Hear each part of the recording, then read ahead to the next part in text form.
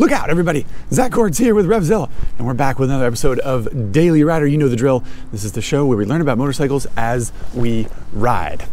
Our guest on this program is the DesertX from Ducati, which is very exciting. Not for the standard issue engine at the middle of it, but the rest of the bike, right? We got a 21-inch front wheel, we got long travel suspension, and we've got retro Dakar Rally styling looks.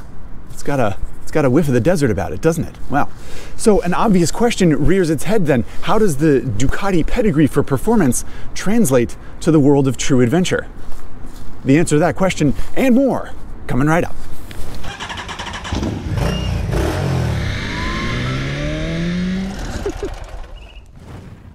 All right, everybody, Ducati DesertX. Before we get going, a friendly reminder. This episode of Daily Rider is brought to you by Michelin. Michelin has won more than 100 off-road world championships since the early 1980s, from the Dakar Rally to World Enduro to outdoor trials, and they continue to outfit some of the best teams on the planet. More to the point, Michelin is a fan of Daily Rider, so the next time you need tires for your street bike, your dirt bike, your Dakar Rally adventure bike, click on the link in the description of this video. Shop Michelin products, and you too will be supporting Daily Rider. Alrighty. So this DesertX has got some nifty kit, especially for a Ducati, right? A big 21-inch front wheel, as I mentioned, Brembo calipers, braided lines, which is typical Ducati stuff. The wheels are a crosspoke tubeless, which of course is all the rage in the luxury adventure market, and they're quite nice, I think. The engine, standard issue, as I said, this is the 937cc 90-degree V-twin, same engine from Hypermotard, Multistrada V2, what else? Monster. So it's a widely used engine in the Ducati lineup, but I think it works pretty well in this state, and we'll talk about how and why a little bit later on. You got kind of a flat seat, and yeah, it's just sort of like tall and burly and adventurous, right?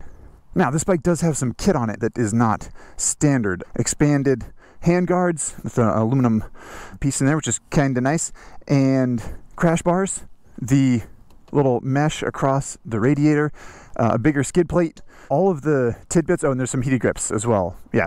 So all the tidbits add $1,500 or $2,000 to the price, something like that, which would bring it up to about $19,500.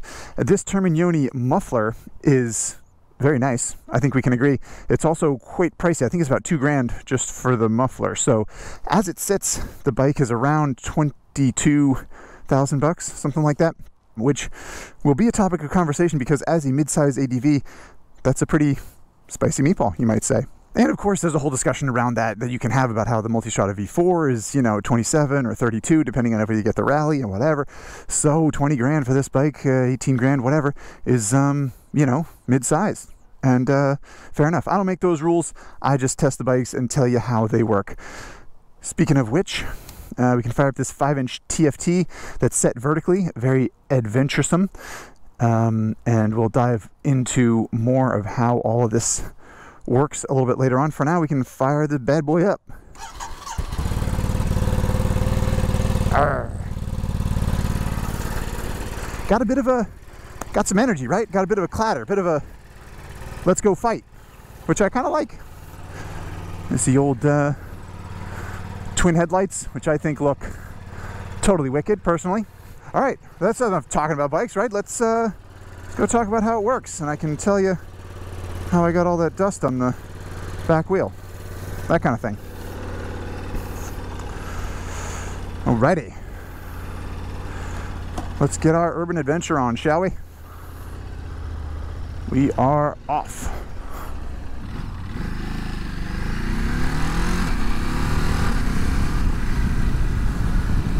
Okie doke, as for specs, we just did a quick rundown of pricing, so I won't go any further into that. But the engine, 937cc engine that I mentioned, 110 claimed horsepower, and I believe 68 foot-pounds of torque, something like that. Friendly reminder that the specs for engine performance and all the other specs that I list are in the description of the video if you want to look them up.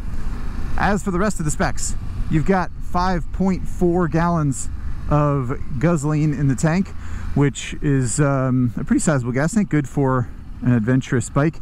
And that means that the DesertX tipped the scales at RevZilla West at 517 pounds, which is not a particularly small motorcycle, and not a particularly small motorcycle if you consider the 34.4-inch seat height. I am 6'2", and as we pull up to this red light here, you can see that I can sort of barely flat foot, essentially. My leg's pretty straight. It's a sizable reach to the ground, I would say. Comfortable enough for me, but if you're under 6 feet, it might be a different story. Something to keep in mind with the weight as well is that it is 517 pounds with all that stuff that I mentioned, right? The crash bar, skid plate, radiator guard, hand guards, blah, blah, blah. So the weight of a stock bike will be a little bit less than that, but still a 500-pound bike, which is, you know, not nothing. But to try to translate that into a discussion about ergonomics, the bike's just kind of big in general. It's got a 63-inch wheelbase, which is a long wheelbase, and it's got a seat that's almost 35 inches off the ground, and it weighs 500 pounds. It's a fairly large motorcycle, and for someone my size, 6'2", I actually think it fits me perfectly. Terrific. It's awesome. I really like the wide handlebar. There's some room to move around on the seat forward to back, which we'll talk a little bit more about on the highway here. It just sort of leaves me comfortable. I like the reach to the bar. I like the amount of leg room. It's great. It works really well for me. If you're 5'6" instead of 6'2", it might not be quite as fit like a glove, if you will.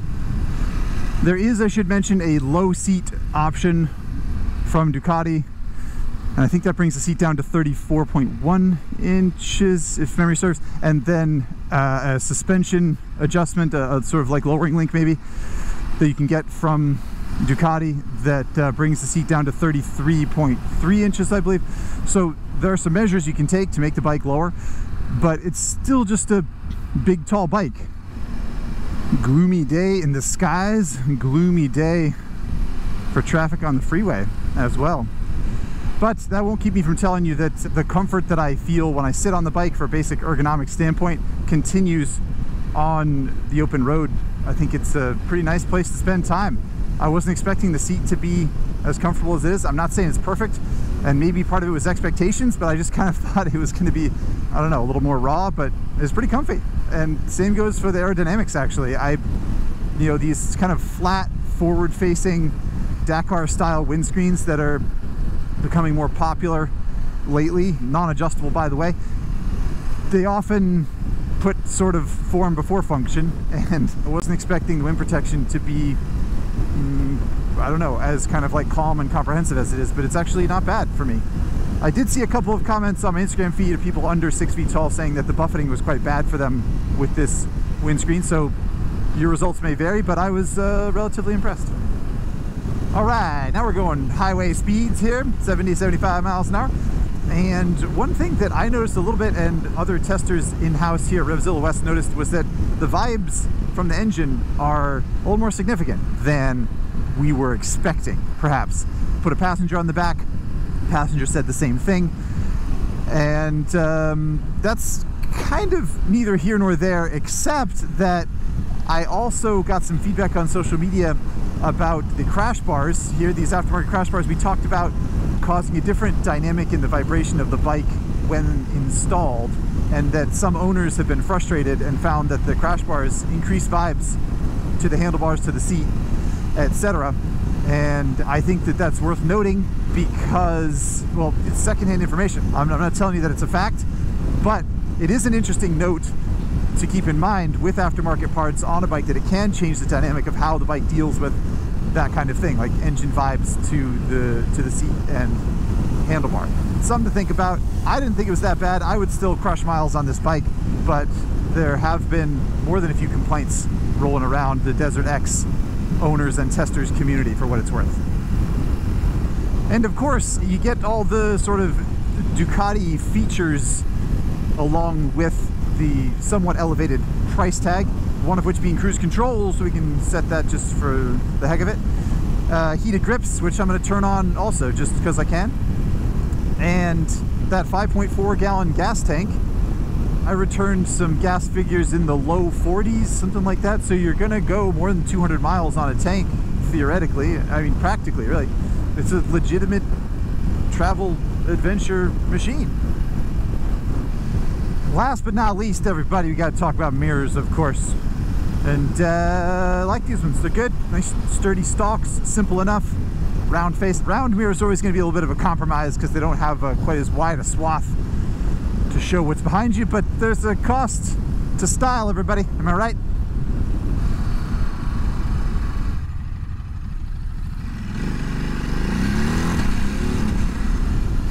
Right.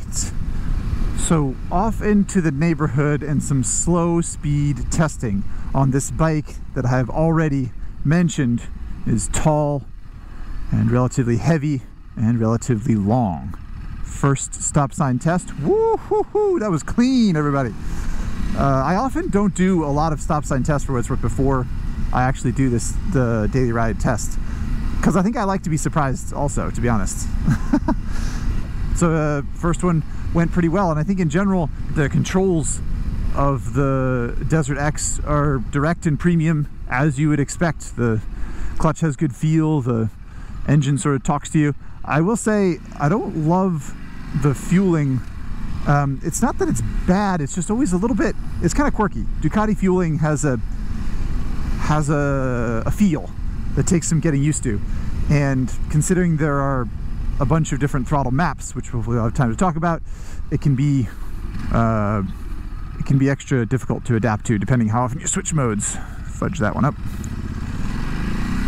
But in general, I found around town the same thing I found riding this bike off-road, which again we will address a little bit more later, which is that the engine is surprisingly tractable and usable at really low RPM. So we'll slow down here to 2000 RPM, second gear, roll the throttle on. Not a lot of shimmies and shakes, it just sort of works.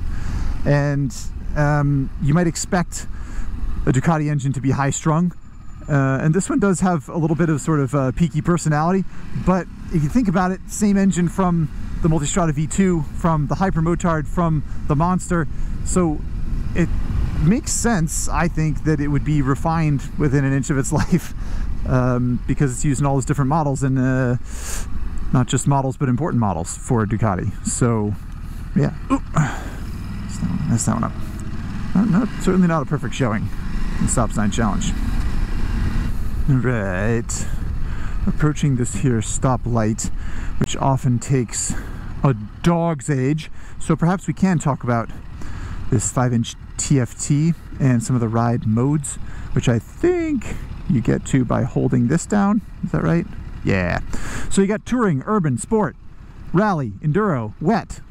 So many different options. And you can see down here, it'll give you a breakdown of exactly what changes in the mode, right? So wet is medium power, wheelie control 4, traction control 8, ABS 3, engine brake 2. And all those modes change, or all those settings change as you go through each mode. And I suppose we're in an urban setting, so I can select urban. That would make sense, right? And the neat thing about Ducati modes, I think, is that there is no customizable rider mode, but each and every one of those modes is customizable. So if you want to go in and turn urban into, you know, high power map and no traction control, and then you can do that if you want to, and then urban mode becomes your own personal definition of urban, which I think I appreciate. Kind of like that. Why not? Okie dokie, Lover's Lane. I do have a passenger report, but because I have cruise control, I can do the new standard and daily rider passenger testing, which is that we get back there right now. Lots of legroom, lots and lots of legroom. The passenger report I got was that the seat was pretty good, by gosh, and I think I would agree. It's surprisingly wide, and it's not ultra cushy, but it's not too bad. The only thing I would say about it is that it's fairly flat from the rider seat back to the passenger seat. So if the passenger is much shorter than the rider, for example, they might have trouble seeing over, more looking around the helmet or looking over the shoulder. But aside from that, surprising amount of legroom and decent padding, which is good, because in some ways the DesertX is a styling exercise, but in other ways it's a legitimate stab at true adventure. And you know, I think true adventure bikes need to have true passenger accommodations. All right, into the twisty road section, and this is an area where I feel like a lot of people were really impressed by the DesertX. That, oh, it's got that Ducati sport bike pedigree, prowess, whatever, and it really feels good, and you going through a set of curves, it's such an impressive sport touring bike considering the 21-inch front wheel and blah blah blah. But I feel like here on Daily Rider we have often said about an Africa Twin or a Tenere 700 or other 21-inch front wheel adventure bikes that, hey, you know, these bikes aren't that bad really. If you just sort of approach a twisty set of pavement with the right mindset, they work really well. And I'd say the DesertX fits into that absolutely, and it is to a certain extent surprising considering how the bike looks, that it works so well on a twisty road. But I think the thing that sets this bike apart is the sort of crackle of life that the engine has when you rev it up. Again, Monster is a Hypermotard engine, essentially. It's got that little pizzazz Ducati performance thing, and a quick shifter up and down, which makes you feel sporty, and good brakes. But in general, I wouldn't expect this bike to feel hugely capable on pavement compared to other bikes in the class. I think, just like we've been saying here on DR, they're just underrated, and the expectations are low for bikes like this when they shouldn't be. I also think, and I've mentioned this before, maybe even with the Tenere 700, come to think of it, that the tires that you have on a bike like this make a big difference, right? So if you put street-oriented tires on, you're going to feel like, wow, pretty good. And if you want to rage off-road, you're going to have some knobby stuff on there, and the handling on roads like this might deteriorate a little bit, which is something to keep in mind. All right, I've had enough with sport urban mode. I want to go, what do I want to do? Sport. I'm turning to sport. I should have put it in sport before we did the sporty road there, huh? That was stupid. So many modes, so little time, am I right? Now we'll go to sport. See if we're feeling sporty. Yep. Definitely puts a little more emphasis on the initial roll of the throttle, so it feels like the bike's a little punchier. And I actually don't know what all the settings do in sport mode. Where are you at here? Wheelie control 2, traction control 5, ABS 3, still pretty conservative, I'd say. But it's nice you can change the modes on the fly. I like that too. Oh, yellow light. So we can talk about brakes. Let's do it. And the brakes on the DesertX are quite good.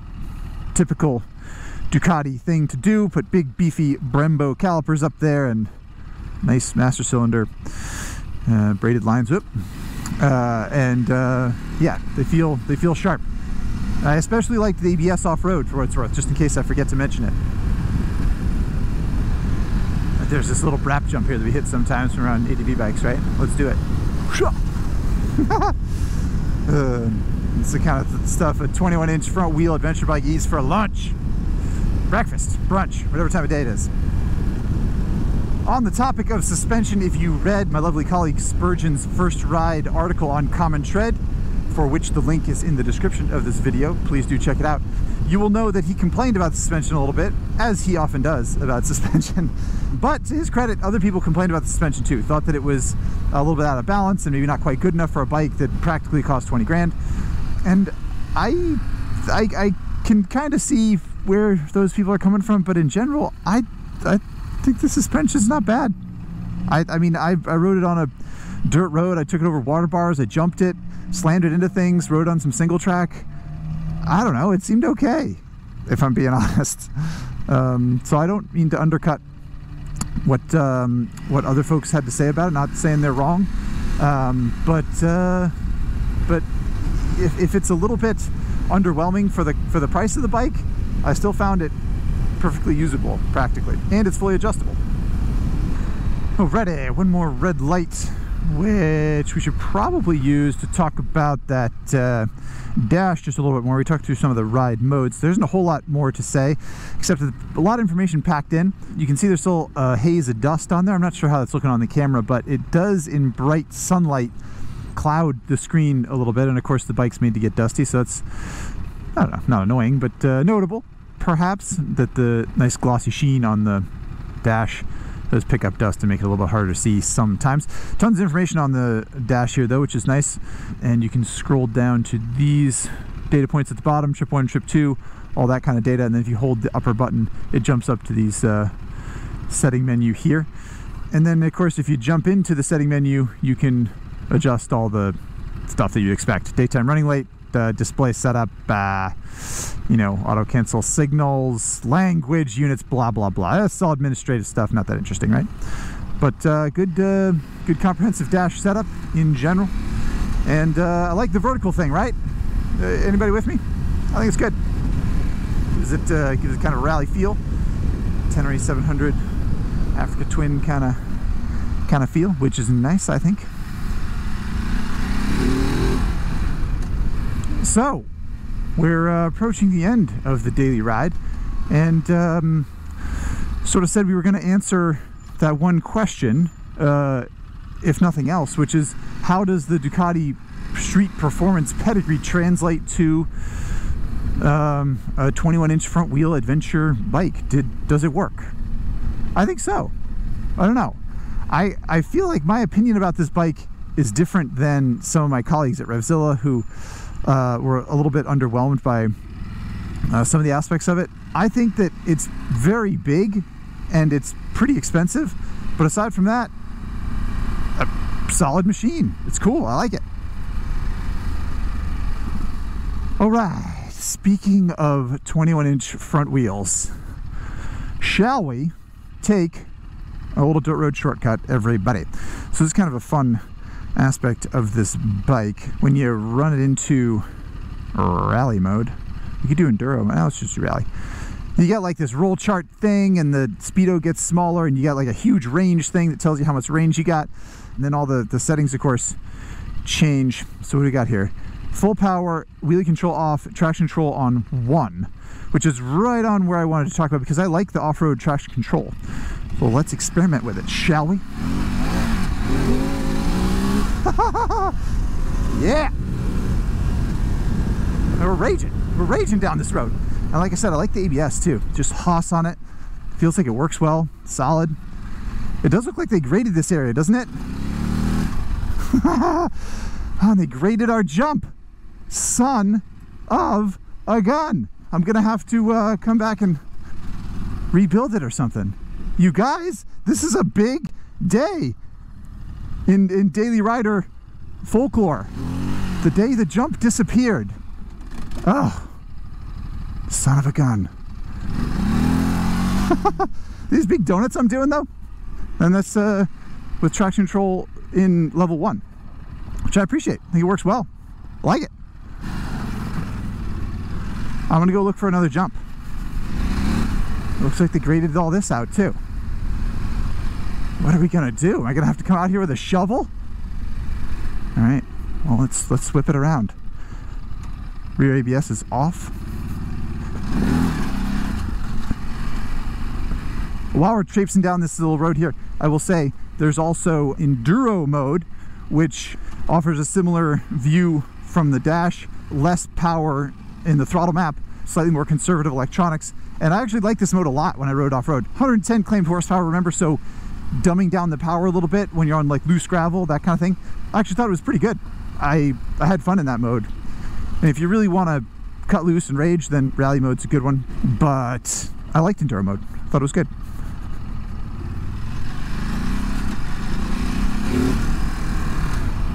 All right, we're gonna go back to sport mode. And we're gonna try a wheelie. I actually haven't done this yet on this bike. Huge long wheelbase though, so I guess you could say I'm a little nervous. Let's go second gear. There we go. Yeah, woo!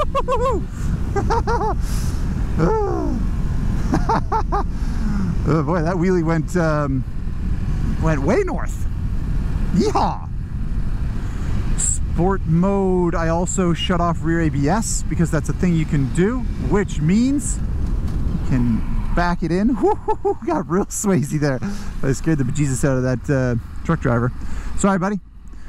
But that's it's something I appreciate about Ducati electronics in general, that you can adjust that stuff. So sport mode right now is like my hooligan mode, right?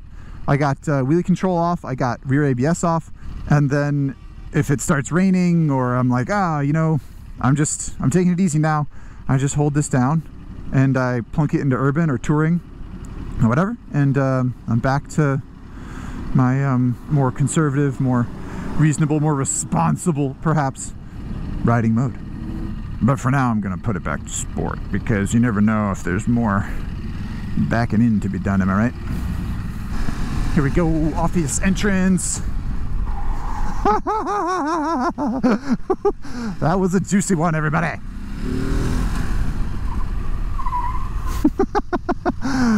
Oh my God, that's really quite fun.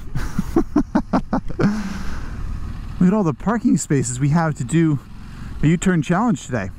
How about it? All right, let's do it. I think we're gonna do okay. Steering lock seems good on this bike, although it is long, as I said. So just about on the side, full lock, no feet down.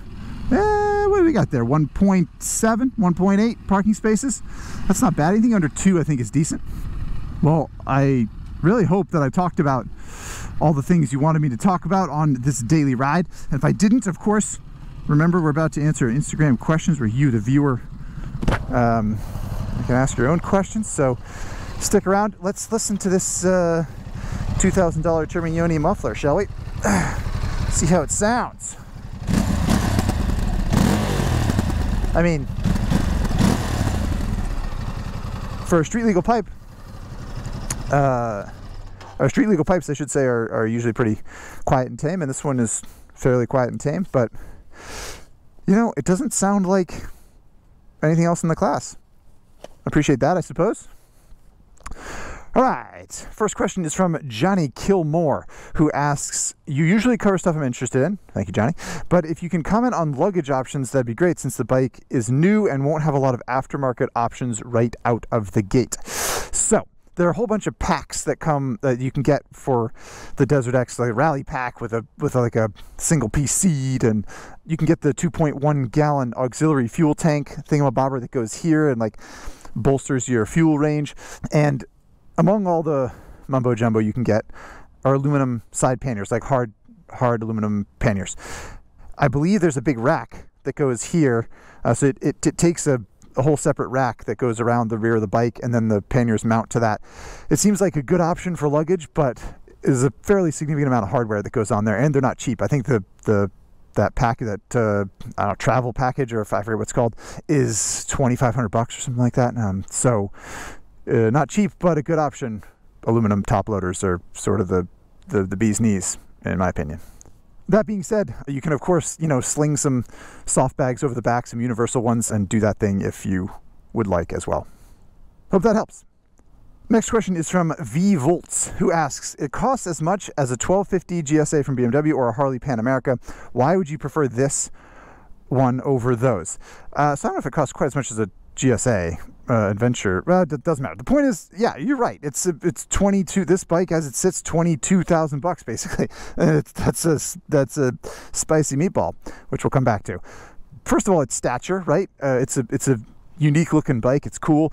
The 21-inch front wheel is more, I don't know, it sort of has its chest puffed out when it comes to off-road stuff, and I think it's genuinely, you know, a little bit more rugged than certainly a Pan America. You know, like, it's got more suspension travel, and it's just sort of like taller and more robust. So that's one reason to choose it. As far as like, why would I choose it for a sport touring option? I don't know that I would, and I don't think that Ducati has a lot of ground to stand on it being the same price as a 1250 GS when it comes to a sport touring option. But it is different, and if you want it to be different than those bikes, it's worth getting, I think. Thomas Izzo has the next question, and it's a question I really like. How does it compare to the Triumph Scrambler 1200 XE? Is it a better overall motorcycle? Which one do you prefer? Thanks. So I like that comparison a lot, because the Scrambler 1200 XE from Triumph is a long, tall, heavy, big, burly, retro-looking, badass, adventure-ish kind of bike. It's a Scrambler, sure, but it's really kind of a big adventure bike, considering how large it is and how capable it is of slamming down a dirt road. As for which one I prefer, I think the DesertX is a little bit more versatile. Like, I like the wind protection, and I think that, yeah, more versatile. And I think that that's worth something. But I do think when it comes to outright looks, it's a dead heat. And I can't tell you which one to get, obviously, but I think they're both really, really handsome bikes. The Triumph might be just that titch better looking. It's got the pipes that run up the side. It's just it's gorgeous, in my opinion. This is a handsome machine too. But I like that comparison a lot, and I think that's something that other people should consider as well. Like, why do you like this bike, and what are the attributes that it has that might have, that other bikes might have, that you also might want to cross shop? So good question. And if it were me, I don't know, I think I'd get the one with the wind protection. I like a fairing. I'm a practical guy, what can I say? Next question is from Rubber and Metal, who asks, I want an adventure-looking bike for mainly daily commutes, like how some people daily drive their rugged SUV in a city. Will this bike be okay for posers like me? Wow, psychological warfare here from Rubber and Metal. So I think yes, it will be just fine for posers like yourself, Rubber and Metal, or anyone else who wants to take that route. I think, as we saw riding around the city, it works pretty well, right? It was good in the neighborhood, decent at the stop sign challenge, pretty good for U-turns. You can shut off rear ABS and you can hack it into your driveway if you want to. I think it's great for that. It's just tall. And if you're not tall, you might find it a pain in the tail to ride around, mainly for daily commutes. And I'm not sure if the looks are quite worth it, but that's for you to decide, all you daily rider posers and viewers. So I hope that helps. Last question is from Lowly Effie Billy, who asks, on a scale from IKEA to Sicilian, exactly how spicy is this meatball? I don't know enough about meatballs, if I'm being perfectly honest, to use a really good analogy. But I think what I'm reaching for here, and the reason I saved this question, is that it's a little bit spicier than you might expect. It might be that meatball that you have over at your friend's place, and they say, we're having spaghetti meatballs, and you think, that's fine. That's great. I love spaghetti meatballs. That's easy enough. And then you start eating the meal, and you're like, wow, this has got some kick. And then you're at your friend's house, so you don't want to, you're drinking a little bit more water than you thought, and you're like, I don't really want to complain about how spicy the meatballs are, because then it's like, Mom's going to think I'm a pansy. But deep down, you're kind of like, whew, this is maybe a little bit more than I was expecting to get from this meatball. So that's my meatball analogy. And as you can tell, I like this bike more than I was expecting to. I think in part because my colleagues who rode it before me didn't really like it. And I don't know, maybe it's because it fits me. Maybe it's because I'm vain and I'm a city poser and I like the round headlights. But I had a great time on the daily ride, and I think many more people will on a DesertX. So yeah, that's my review. Stick around, everybody. We're going to put the sucker on the Daily Rider leaderboard, and then I'll let you go, I promise. All right, everybody, here we are inside RevZilla West, and we are at the Daily Rider leaderboard. We've got the Ducati DesertX in the hopper, ready to go on the board. It does get a $sign. Now, typically, as you know, the $sign is reserved usually for $20,000 plus bikes, and technically, the DesertX starts at $17,100, something like that. For a mid-size bike, it is quite pricey, so I think it's fair that it gets the $sign on there. Any bike with a price tag that high, I think it's only fair to denote it. But as I said, I do like it. So where it falls on the Daily Rider leaderboard, I think it's going to be kind of interesting. Aprilia Touareg 660. That's a bike we didn't really talk about in the questions, and maybe should have. It is comparable to the DesertX. DesertX is quite a bit heavier than that bike, about 50-60 pounds heavier. According to the Daily Rider scales, and that's significant, right? I think the Aprilia Touareg is a little bit more agile, simpler, smaller, more precise kind of off-road weapon. But so some people will say, like, well, why would you get a DesertX when you could get a Touareg? Because it's like cheaper. And sure, it is cheaper. The DesertX does have a more advanced suite of electronics in it, and it feels more premium. It feels kind of burlier and stronger. So I think that's fair. The price gap, that's up to you to determine whether or not you hate it. But those are my thoughts there. Triumph Tiger Sport 660, much cheaper than a DesertX. Not quite as versatile, but more approachable, easier to sort of approach. I don't know. So it's hard. I think I would recommend a Tiger Sport 660 more often than I would recommend a DesertX, but push comes to shove, I like the DesertX's gusto and personality and versatility. So I think it's going to be up here. I think that the Harley-Davidson Pan America is a more approachable bike from a seat height perspective, and it has all the same bells and whistles realistically on the spec sheet as the DesertX, but I like the DesertX better. I just like it better, and it is tall and long and heavy, and it's a little bit uncompromising in some ways, but sitting next to each other in the garage, I'm taking the DesertX. I like it. And I'm putting the Suzuki Gixxis 1000 GT Plus above the DesertX because it's just too good. That Suzuki's just too good. Not as versatile as the DesertX, of course. You're not going to ride it off-road, but price-wise, capability-wise, power, luggage, that bike was just great, I thought. So there you go. A podium finish for the DesertX, which I think surprises me and is maybe going to surprise some other folks as well. I just, ultimately, like I said, it's big and heavy and expensive, but aside from that, I don't have a lot of bad things to say about it. So there you have it. Yet another daily ride in the books. As usual, I hope you enjoyed yourself. I hope you learned a thing or two, and I very much hope to see you next time on Daily Rider. See you, everybody. All right, approaching yet another stoplight. Let's take a quick look. No, we're not gonna have time actually. It's good. Light's gonna go green. Just kidding. We can cut that part.